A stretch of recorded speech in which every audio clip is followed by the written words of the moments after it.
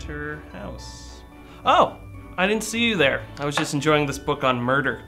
Anyways, welcome to Will's Holiday Special, a video where we celebrate the past year in stories with themes you'll probably never be able to decipher until you check the IMDb trivia page. Today we're going to start with a little story about togetherness, hardship, and cannibalism. Our story begins in a faraway world on the outer rim. Beneath a space debris-filled sky is an intrepid band of explorers braving the cold, heading to the North Pole to start a new research colony. Blah blah blah blah blah blah blah blah theme blah blah theme theme theme.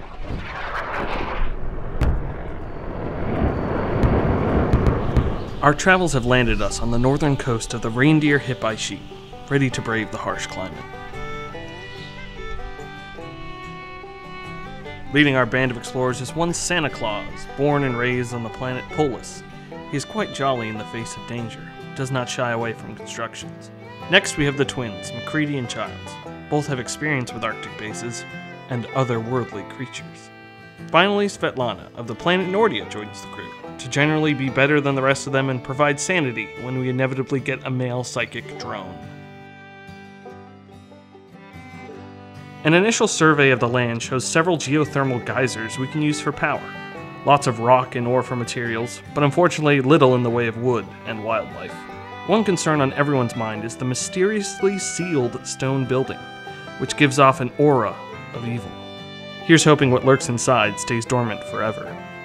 Work begins quickly on a shelter, using some of our precious wood before we can set up a proper stone cutting area. A stockpile for our things will do nicely here, and of course, it'll keep the food cold. Sleeping rolls were packed, but we'll only have each other for warmth tonight. During the day it seems to be around 20 degrees Fahrenheit, but at night, if you can call it that, it dips far below zero. One can't forget to have fun though. A horseshoe pin is a favorite of the troops. The rest of the day is spent building, organizing, and hoping we last the night. After scouting the geothermal geysers, we decide to build on one to the southeast.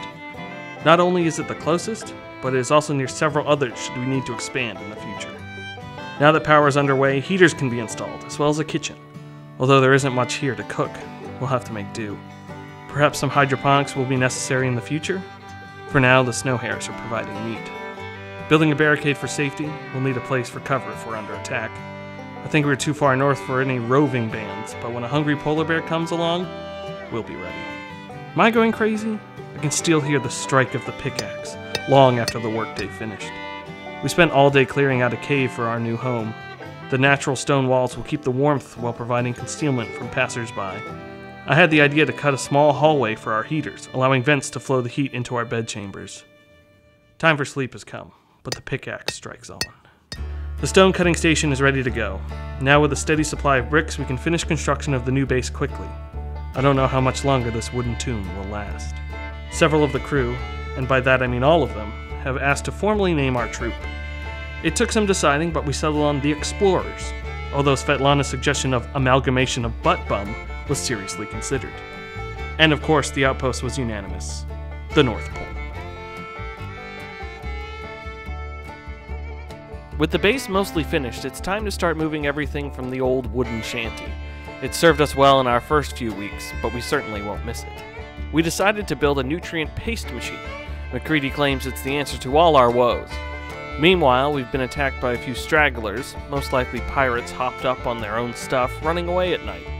We may have used their meat. Traders! Now it's time to stock up on provisions, although I hadn't thought to take money. We hatched a plan. I spoke with the leader of the Zixisar Union Caravan, Green, and he agreed to help us open the ancient building for a split of the spoils. Several mechanoids came rushing out, but we managed to fight them back. We suffered no casualty because of a great bit of cunning tactic I call hiding, and Green said the men he lost were easily replaceable by slaves. This is certainly a win-win situation. I never imagined this expedition going so well so soon. MacReady went to open the cryopod inside the room. What a fool! Whomever was in there jumped out and attacked him. Thankfully, I was nearby and rushed to help. With the ancient woman dead, we picked the place clean. I think this will make a fine dining room and kitchen. More good news! Svetlana and MacReady have decided the world is an absolute void if alone, so they're making the best of it together. Thankfully, I live across the hall. Work continues converting the old room to a bit more usable space. I will report progress when I have another chance. For now, this is the end of my transmission. See you on the other side.